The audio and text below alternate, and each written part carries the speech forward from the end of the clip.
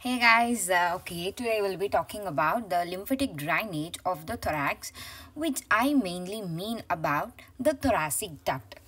Okay, let us talk in general about the lymphatic drainage of the entire body. So I'm just drawing a rough diagram, don't mind it. Yeah.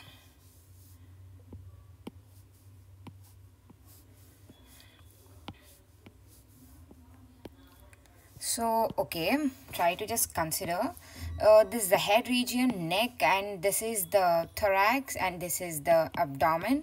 We know the structures dividing the thorax and the abdomen is the diaphragm, that is thoraco-abdominal diaphragm, and these as a lower limb. Here we have the pelvis region plus perineum region. These are the upper limb. So, entire body is drained by one type of lymphatic drainage, and only a part of it is drained by other type of lymphatic drainage. So let us talk about both the type of lymphatic drainage. So right side of the head, right side of the neck, and right side of the thorax, and this right upper limb. So which I have marked here with the green. Right side of the head, right neck, and right part of the thorax and right upper limb is drained by the right lymphatic duct. Right lymphatic duct. And the remaining part of it, this remaining part, left side of head, neck, left thorax, entire abdomen, lower limb, all of them get drained into the thoracic duct. Thoracic duct. This is the general view about the lymphatic drainage of the entire body. So, what are the tributaries? I mean, just like branches draining into the main veins, like what are the trunks that are draining into these respective ducts? Yeah. So, when you consider this as the right lymphatic trunk, right lymphatic duct.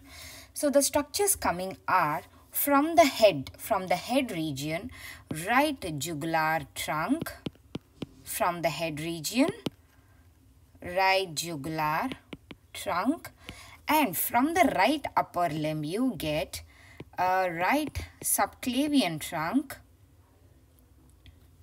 and from the right part of the thorax you get right bronchomediastinal trunk.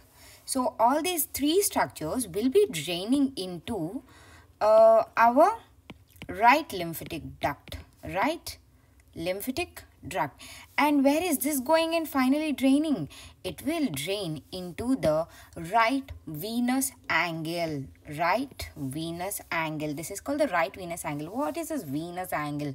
The jugulo-subclavian angle is called the venous angle. What is that? Jugulo-subclavian angle. The angle formed by the right jugular vein and right subclavian vein is called the right jugulo-subclavian angle, or simply called the right venous angle. Okay, so this right thoracic duct will be draining into this right venous angle, nothing but the right jugulo-subclavian angle. Okay, this is about the right lymphatic duct, which drains the right parts of right head, neck, right thorax, and the right upper limb. Now let us talk about the remaining part of the body. Okay, the remaining part of the body is drained by the thoracic duct. So similarly, when you consider this as a thoracic duct, it will receive the tributaries from the head. That is same, just like the right lymphatic duct. Here also you find the left jugular trunk, from the left upper limb, left subclavian trunk, and from the left thorax, left mediastinal trunk. So where it is going to drain finally is same as the when you have seen on the right side. This is simply to the left venous angle. Left venous angle is formed by the left jugular vein, left subclavian vein together form left venous angle. So the thoracic duct will be finally draining into the left venous angle. So this is the general view about this thoracic duct. Now let me tell you about the course of this thoracic duct. So how it's happening and all. Okay. So when you consider this as L1 vertebra, L2 vertebra, and this is L3 vertebra, and above this you find T12 vertebra. So this thoracic duct is a continuation of cisterna chyli. Cisterna chyli is a triangular dilatation present on the bodies of L1, L2, L3. See like this. It is a triangular dilatation present on the bodies of L1, L2, L3. This cisterna chyli will be continuing as the thoracic duct. Therefore, the thoracic duct begin at the lower border of this T12, and you know where the T12 will be having at the T12 region will be having this diaphragm. So via the aortic orifice, it will be entering the thorax region. In the thorax region, it ascends up vertically.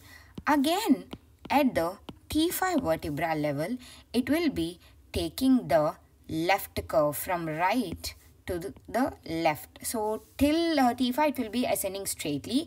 At the T5 level, it will take a turn from right to the left and then again ascend up like this along the left border of this esophagus, and finally it raises and drains into the left venous angle. So when it has raised, this summit has reached at the level of the C7 vertebra.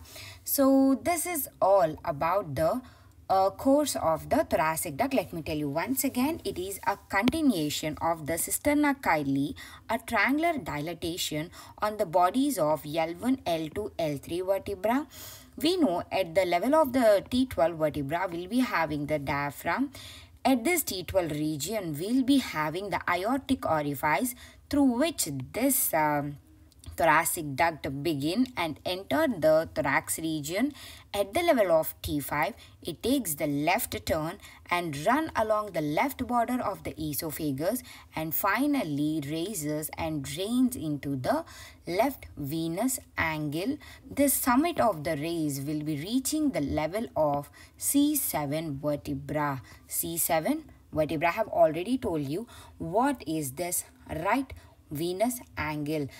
Angle formed by the left jugular vein and left subclavian vein is called the left venous angle. Okay, left venous angle, and from here you can easily tell out the relations. So this is the right part, this is the left part. These are a bit easy among all the relations. To the left, we will be having the thoracic aorta or the descending thoracic aorta, which at the level of the T12 will be continuing as abdominal aorta, and on the left side you will be having the azygos vein. Okay, yeah, coming to the anterior relations.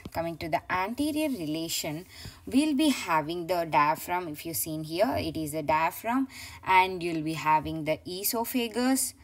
This is the esophagus being continued anteriorly, and you also find the pericardium anteriorly. And now coming to the posterior region. So if you have some knowledge about this azygos, hemiazygos, accessory azygos, So they cross the T8 level and drain into the azygos vein behind the heart. Therefore, the posterior relations become hemiazygos and the accessory hemiazygos vein. So now finally, anteriorly you'll be having the diaphragm and the esophagus and the pericardium, and posteriorly you will find the hemiazygos vein and accessory hemiazygos vein. To the left side you find the descending thoracic aorta, which after continues as abdominal aorta, and to the right side you will find the azygos vein. To the right side you find the azygos vein. These are all the relations of the thoracic duct.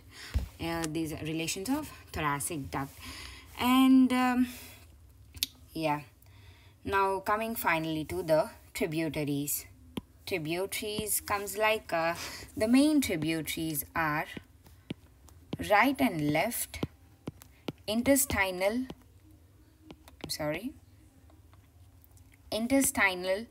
lymph trunks, and right and left mediastinal lumbar lymph trunks.